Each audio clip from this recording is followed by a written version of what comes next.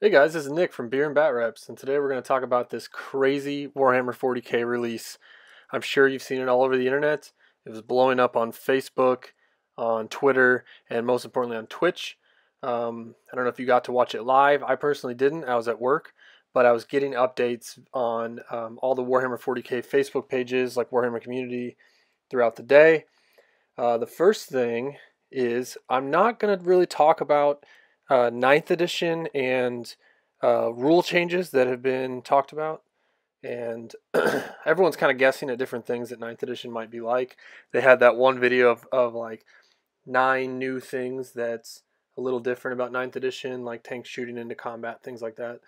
Um, what I am going to do is talk about the uh, models themselves. The first one they showed, or at least that I saw, was this intercessor with a chainsword. What a great stance! It almost reminds me of the new um, Ragnar Blackmane. Just this great stance with his heavy bolt pistol forward and his chainsword. Um, Everyone's kind of wondering if it's going to have any sort of AP in combat or not. I'm gonna guess it doesn't.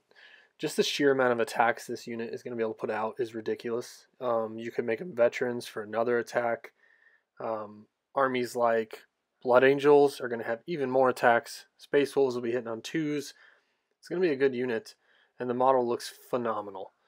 So yeah, I'm just going to kind of go over these models in the order that I personally saw them throughout the day and give you my general thoughts on it. So unfortunately, all the new Space Marines they showed in Ultramarines, people like my friend Noah are going to love it, but I like to see some of the other chapters. I really like seeing chapters that are either homebrewed or just, one of the successor chapters. This next one here is one that everyone's kind of talking about. It has an iron halo, which of course made me think it was a captain, but then everyone talked about the stripe on his helmet, and that signifies that he's a lieutenant. So that tells me that lieutenants are going to start getting iron halos, I guess. Maybe it's a special type of lieutenant that's more meant for combat, so needed an invul. Either way, it didn't seem like the iron halo was necessary, as the model itself also has a storm shield. And if you have a storm shield, that's a 3-up invul. So there's not really much of a point for the 4-up invul iron halo. Excuse me. The other thing people are talking about is the pistol. There's a lot of chatter on the internet about whether or not this pistol is a Volkite blaster technology that Belisarius Cawl kind of brought into that whole fluff, and 30K I think uses that technology. I saw a pretty good source online say that GW typically always does glowing blue for plasma pistols, and the fact that this is kind of glowing red makes me think that it's some other technology. The other thing I really like is that the pistol looks like it's able to be in the same hand as the sword.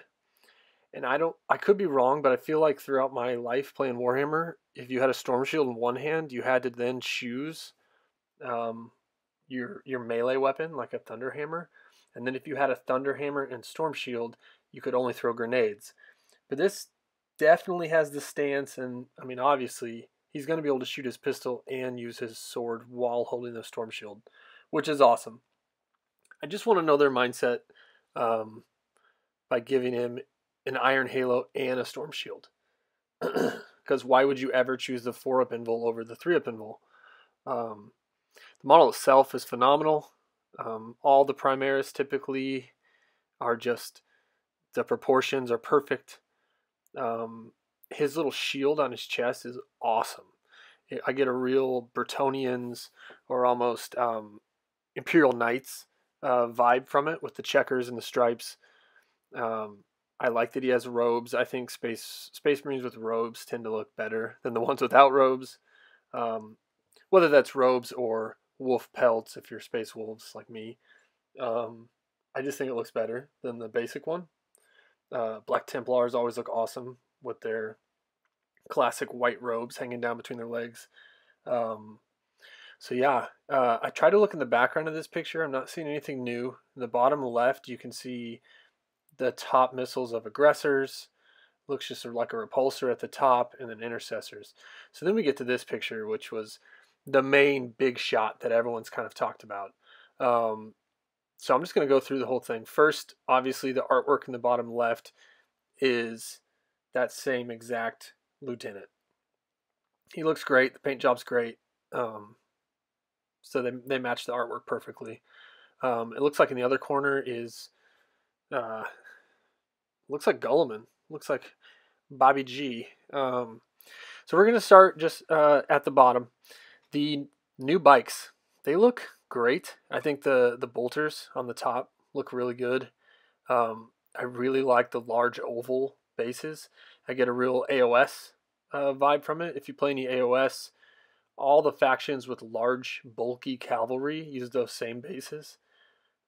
You can tell those are the real big bases that like the Stormcast Eternals on the Griff Chargers use, or the the Iron Jaw orcs that ride on huge boars. They use those same bases. They just take up a good chunk of the battlefield. They look great. Gives you lots of room. It looks like they all also have a chainsword that they're holding, which is awesome. So they'll have a lot of attacks. They'll have good shooting. They'll have high toughness. They'll have high wounds. I'm guessing at least 3 wounds apiece, maybe even 4. 3 wounds apiece would feel normal because I play Harlequins and their bikes have 3 wounds. But yeah, they look great. Right above them to the right underneath the picture of Bobby G, it looks like you have the new Intercessor assault unit.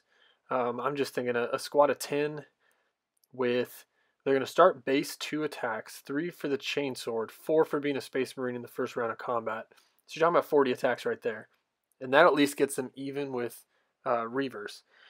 Now, they have the same pistol as Reavers, and if the chainsword gives them an extra attack, just like the Reaver knives, I'm kind of wondering what the purpose is. I guess so that you can have an assault-based Primaris unit that is a troop choice.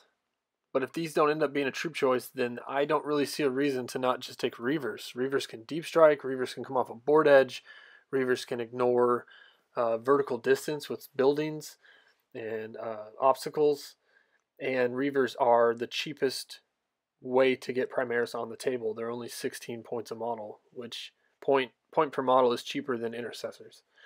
So there's gonna have to be something special about these guys. If I had to guess, I'd say yeah, those chainswords are bigger than normal ones, than that they have an AP. So then in round 3 and on, or turn 3 and on, when you're in the assault doctrine, you'll have AP -2, which is pretty good. White scars will then have 2 damage with each hit. There's lots of different ways you could run them. It would be right up my alley if impulsors could hold 10 models. But the fact that they can only hold 5, I just don't like. I don't like the squad size of 5 for Primaris. I like big bulky units. I like more of a Primaris horde. But I'm sure there's plenty of people out there that wouldn't mind just a squad of 5 of those guys pouring out of an impulsor with a character. Okay, so right in front of them, we get these awesome combat, true elite combat Primaris Marines. If I had to guess, I'd say it's just Power Sword Storm Shield, but my fingers are crossed that they're all Relic Blades. If you've ever used Relic Blades, they're great. They're basically like a Strength 6 Power Fist without the -1 to hit. It's a much more cost-effective, point-efficient way to load up your combat characters because it's so much cheaper than a Thunderhammer, and you still get to keep hitting on 2s because Relic Blade doesn't have the -1 to hit. So in my head, I'm really hoping that they're all Relic Blade Storm Shield loadout, because that would just be awesome. Either way, the models look fantastic. They look like they'll blend in perfectly with that lieutenant we saw in the last picture. Yeah, everyone's talking about these. I can't wait. I'm sure if you're a Space Marine player, you're feeling the same way. I just can't wait for Noah to get some for his Ultramarines and paint them up. It's going to look amazing, especially with Calgar or Tigerius as like a bodyguard. Right above them looks like a brand new chaplain. Someone asked me today if I thought it looked like he's in Gravis armor. His helmet doesn't look quite right, but Chaplain's helmets always look a little different. They have that skull motif. Um, so I don't think it's Gravis armor. He does look a little bulky, but so do the guys right in front of him with the shields. He's got kind of a classic stance. If you know all the old Space Marine models, there's a Chaplain model holding his Crozius up like that, and then his other hand down at his side is a Power Fist. It may be the opposite. It may be Power Fist in the air and the Crozius at his side. Either way, it looks like that same stance, kind of the Emperor's Champion from the Black Templar stance. It's not my favorite, but if you look directly above him to the right, there's the Chaplain that I cannot wait for. He's holding some kind of lantern. He looks straight out of Age of Sigmar. He looks like a Stormcast Eternal, and I mean that in a good way. He looks great, and that sword, that gigantic broadsword that he has resting on his shoulder, that better have some awesome rules. At the very least, it better be a relic blade. His stance with that sword on his shoulder, and the sword is so overly large, gives me a real Cloud from Final Fantasy VII vibe, and it is just great. I'm gonna get that model even just to convert it and just have fun with it. That model looks great. And then directly next to him is, in my opinion, the biggest deal of this whole picture. Those appear to be Devastators with las cannons that are underslung las cannons, kind of like, I think the model's in 30K, or maybe it's a Forge World kit, but they have underslung las cannons like that. These look like Primaris Devastators, and that's awesome. I mean, that's going to be great in every army, basically, if you can take just 4 las cannons.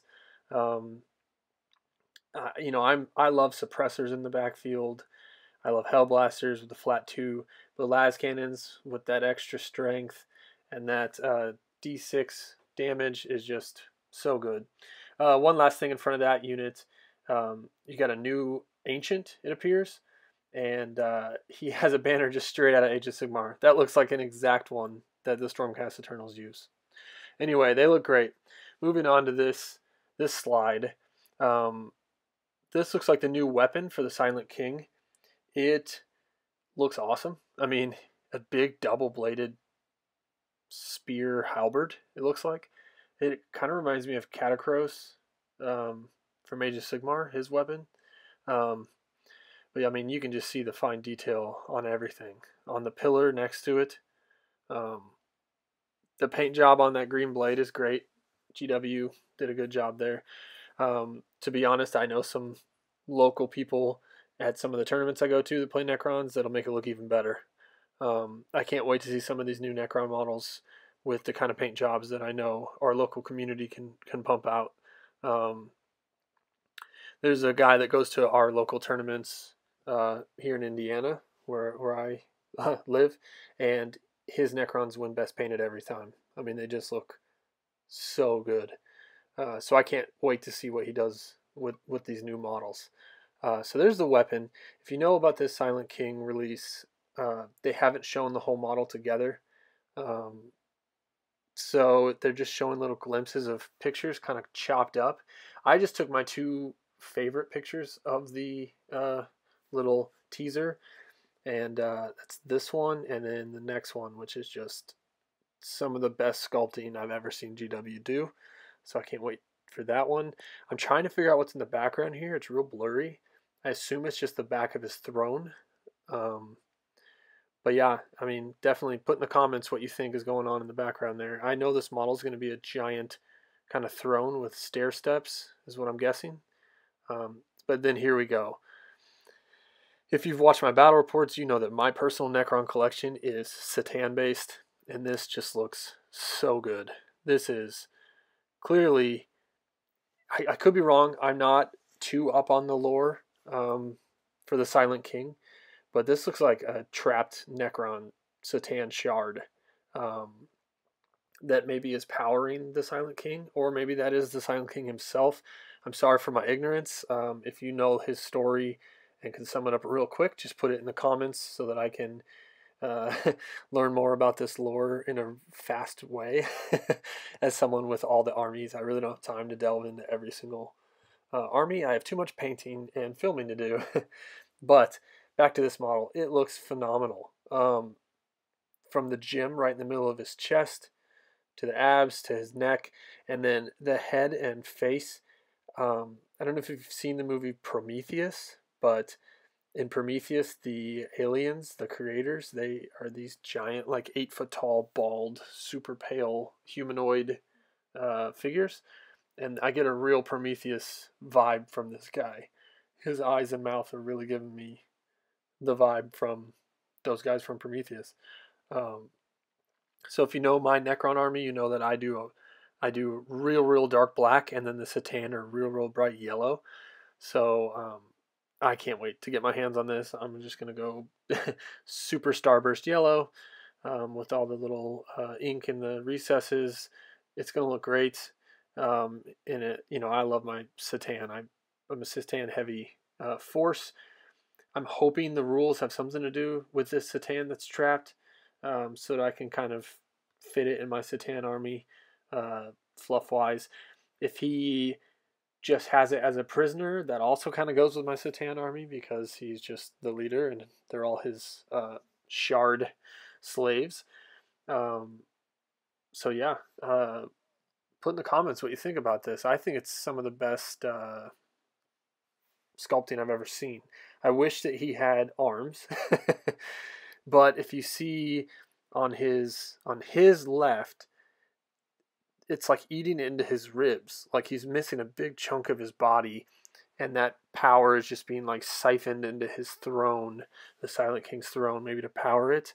Um, yeah, it's great. I cannot wait till they show the whole model. My bank account is worried that it's going to be a $120 model, but um, man, there's just so much more Necrons to come.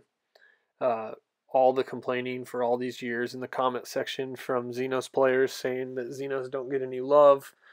Man, Necrons are about to have a huge release. Um, so yeah, I put this picture in here because I think Bella Lost Souls talked about it a little bit too. This is Catacross from Age of Sigmar, from the Bone Reapers army. It's a diorama, and you have to fight through each layer of his bodyguards before you can fight him. And I know some people are worried that the Silent King is going to be a similar model, just a giant base with a huge throne and steps and guardians that are on either side of him. I'd say that's probably accurate. I'd say that is going to be what we're dealing with because 40K has already done that once with the new Sisters release. They have that huge diorama of I forget the name of the saint. It's the deceased saint, and they're carrying her coffin like at her funeral, and it looks phenomenal. And this model from Age of Sigmar looks phenomenal, and I'm sure they just have the best sculptors on it. And I think maybe one reason they put so much detail into these dioramas is to make it harder for 3D printers to steal it. And then we get to the new Necron Warriors. Let me know what you guys think. I think they look so similar to the other Necron Warriors. The main thing is they got rid of the, in my opinion, awful green plastic rods that they've had for years. 15 years? That's my guess. Honestly, I always ran straight Immortals because I always liked Immortals more, mainly because of their model. I thought they just had much better models. These are looking a little better. The guns look a lot better. They're still real skinny, Terminator, Arnold Schwarzenegger looking Necron warriors, but I could see why there's probably a lot of people that are going to be really excited about this. I, for one, don't have any Necron warriors, so maybe this will get me to buy some, but I'll probably still stick with the Immortals because better save and the minimum unit size is cheaper. I don't see them changing anything. A lot of the rumors I've heard for 9th is that the War Scrolls are going to stay the same. Obviously, these guys will get a little bit updated because they're holding new guns. So the one that's double-barreled definitely looks like the Gauss Flare from, I think it's the Gauss Flare that the Immortals have. That's the strength 5 minus 2 AP rapid fire 24-inch gun, which to me is like one of the best guns any troop in the game can hold. I just love the idea that your basic troops have strength 5 minus 2 AP guns. The other one is longer. I don't know if that's just the basic, that's their new version of the basic Gauss weapon that warriors have. And maybe well, obviously you have the choice of either one now. But yeah, I guess that could be a way to get way more of the strength 5 AP minus 2 rapid fire Gauss flares on the table. If you can give all your 20 packs of warriors that gun, it's going to make a much nastier shooting phase if you're going that route, if you're doing the horde Necrons, the Walking Dead as I call it. But yeah, that's kind of the main releases I saw from the Necrons. This next one coming up definitely piqued my interest because I like elite armies with bigger, chunkier models, and this next one's almost like an Ogryn-sized Necron, and I don't know if it's a character or if it's a new unit. Here he is. So he's got the legs of a spider. He's got one long claw. And what I love is that his next two arms have obviously maybe two different guns, but one of the guns has a giant blade on it. And I know Necrons aren't really made for combat, but I like armies that are a little weird. So I like to run Novoke with my Necrons. And if you don't know Novoke, it's the same thing as Krast from Imperial Knights. Novoke is the first round of combat, whether you charge or get charged, or I think if you heroically intervene, you reroll all misses in combat. So, great for some armies, not necessarily the greatest thing for Necrons, but my flayed ones and my character, my Destroyer Lord character that I like to buff up for combat, yeah, I like it. I run Novoke. I send them in. I used to have some Wraiths that were Novoke that would reroll all their misses. That was pretty nasty. I've actually gotten rid of those so I could go pure Satan with all my points. But yeah, if this is a new like line breaker type unit, these guys look tough. Looks like they're going to have strong shooting and fairly strong combat because, I mean, that base alone, if I had to guess, I'd say that base is 50 millimeter, which is the Centurion base. And the Centurion base, it's pretty good size. So this guy could easily be the size of like, I don't know, like a Troggoth in AOS. He could be that similar size, that mid-size, ogre-size model. Yeah, if there was a release that said what these guys are called today, I missed it. All I've seen is this picture and GW's little funny quotes they do about things. I did not see the name of this unit or character anywhere. Behind him in the picture, I see regular warriors. I see a destroyer up in the top right. Bottom left, I'm not seeing... I can't tell what that is in the bottom left. But in the top left, it's a guy with a really cool, like, beatnik, like, goatee on his chin and one eye. I think it's the character that has the legs like this. The character they just released images of online, what was that, a week ago? It looks like him. But yeah, I'm probably more excited about this than any of the other Necrons that they've showed, just because I like combat and I like the short-ranged, high-power Necron guns. Yeah. So next we have the similar Fog of War style release picture where they want to show us the cool new models, but they want to keep it as hard to see as possible, of course. So in the middle and to the right, it looks like the new warriors that they showed. On the on the right, above those warriors, it looks like scarabs. They don't look much different. But then right above the scarabs is some kind of character, or at least single model. He's small and almost has like a snake body. I could be wrong. It's really hard to see. If anyone has a sharper picture, post a link to it in the comments if you're able to. I'd love to take a closer look at that. Now behind that is what people have been talking about. It's I don't even know what to say. It really has a War of the Worlds look to it. It's super tall. It does appear to have some kind of spider, Triarch Stalker type legs. But I mean, its head looks like the body of a destroyer. So I don't know if they wouldn't have a kit bash in a picture like this. They wouldn't have a conversion, I don't think. But yeah, I don't even know where to begin with that. I can't see any guns. I don't really see any appendages other than the legs. So that's just a total question mark. I have no idea, guys. Your guess is as good as mine, and I'd love to hear it. If you've looked at any of my videos before, you know that I answer every single comment. So if you want to talk about this, let me know what you think you see there.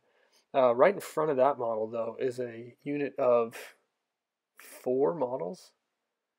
Or I guess 2 are just the back of one unit of warriors, but there's 2 right there, right to the left of that crazy model I was just describing, that are nice and small. I'm not really sure what I'm looking at there. Behind them, though, there appears to be a new combat unit with 2 big, like, cleavers in each hand, or a big cleaver in each hand, glowing green. I don't know if these are the new pariahs or some sort of new combat unit. And then directly behind them looks like that large model we were just looking at. So, yeah, guys, the new Necrons, it seems like, other than just remaking the Warriors and some strange new ones, that's now 2 different units they've showed that clearly are meant for combat, have huge giant blades. And then if you remember the picture of the new Space Marines, most of that was combat as well. So I'm thinking 9th edition is there's going to be some bonuses for combat units, I'm pretty sure. Because why would they push combat units so hard when we all know 8th edition combat armies really struggle? I personally love combat armies. It's my favorite style of Warhammer. I don't mind shooting on my way there. I don't mind having backfield units that provide cover fire for my units that are charging up the field. But arguably my best army, the AdMech, are so static that I get bored using them. So I love armies that race across the table, have guns in their hand that they can use, but their main goal is to get into combat and tear stuff up. That's my favorite style. Even my Satan Necrons now, yes, they have all their Necron powers, but I give the Transcendent Satan, all 3 of them, the 3-up invul because I want to get stuck in. I want to fight. So seeing all these new Necron units that seem to be combat oriented makes me very happy. I can't wait. It's, you know, if they just came out with a bunch more guns and floating gun platforms and Triarch Spider type things with more guns, I would have never bought it. To be honest, I'm pretty set with my Necrons, but if they come out with some new Satan, or that Silent King has that huge awesome Satan on its throne, you know, I'll be buying that in a heartbeat. So that's kind of where I am with the Necrons. This next picture was not actually a release. I think this was a leak that someone put up on Reddit. And then it got passed around the internet. It's even grainier. It's even harder to see, but let's take a closer look at it. Okay, so this one at least has numbers, and it kind of tells you what you're looking at, which is super nice of the people that did that. So we'll just go in order. So number 1, it says Destroyer. It's really grainy. It's in the bottom left corner, but it appears that the Destroyers are no longer on plastic flyer bases, which I hate plastic flyer bases. As a Harlequins player with 18 bikes and all the transports, I really wish they had some unique way to have it built onto a normal base. So I'm happy to see that. Makes them really low to the ground, it looks like. So maybe easier to hide behind line of sight, but still nice and bulky. Looks like he's hovering just right above the base, which is pretty cool. Kind of like the Repulsor has a really, really small flight stand that just makes him just barely above the base, which is cool. So we go to number 2. Number 2 is right in the middle. It's kind of string across the middle. It says New Warriors. We've seen those. We know they look great. So we'll move right on. Number 3 next to there says Praetorians. They have some kind of staff. I don't know if these are new guys or if these are the older ones. Yeah, it's super grainy, so it's hard to tell, but they could be new models. We go to 4, and it's the Cryptek. And it looks like it might just be the new. I don't want to say new. The one that's maybe a year or 2 old that came in the set with the Imperial Knights. It was a flyer. It had the cloak, the canoptic cloak. So then we go to 5, and it just says new unit. So no one's really sure what that is. It looks tall. It looks imposing. It's not very wide or thick, but it is very tall and lanky. So yeah, I'm pretty excited about that. I definitely want to see what that is. We go to 6. This is new showcase unit. Where's 6 at? Yeah, so that's the taller. It's right in the middle. That's the one. That's the taller, like ogre-sized one that we already looked at earlier. So then we go to 7, and 7 is to the far left, and it says new heavy with Doomsday Cannon. So if you look at the top, it definitely is a Doomsday Cannon. It's the same one you see on, I think one of the flyers has one, and it just appears to be some kind of creepy, almost like drone that's floating above its base with little grabber arms in front of it. It's almost like the spindle drones from the what is it? It's not Silver Tower, the 40K version. It looks like one of those, but with a destroyer, or not destroyer, a Doomsday Cannon on top. Pretty cool. I'm sure all the Necron players out there that are mid-range and long-range shooting-based forces will love it. Just to get more Doomsday Cannons on the table is always good. We go to number 8, and it's the new Monolith, and it looks great. I think what they did with it looks so much better. I mean, you still get basically what a normal Monolith used to look like, but it looks like there's some energy crackling right in the middle, right at the entrance, which looks awesome. And then the top with the, what is it, like glowing orb right in the middle, with the, like Stargate looking circles around it, looks so much better than the old crystal on top. Now, if you still have the old one and you like it, no reason to buy this new one because it looks similar enough. It's just like an updated version. But maybe it'll have new rules, stronger attacks, who knows. But all in all, I really, really like that one. So then we go to 8. Oh no, that was 8. So now we go to 9. It's the Triox Stalker right next to it. Nice of him to label that. But now that I see it, yeah, it's definitely the Triox Stalker. So then right next to that, number 10. This is the one I'm looking at the most. I think I've already explained why. I am a Satan player when it comes to Necrons. I'm all about it. I have 2 of the Tesseract Volts. I have both named Satan. I have multiples of the Transcendent. This to me looks like a new Satan. And it looks like it's finally getting their due. It looks like it's like the size of a Bloodthirster. It looks like a nice big centerpiece character monster that hopefully kicks ass in combat and throws spells around. Very, very excited about that one.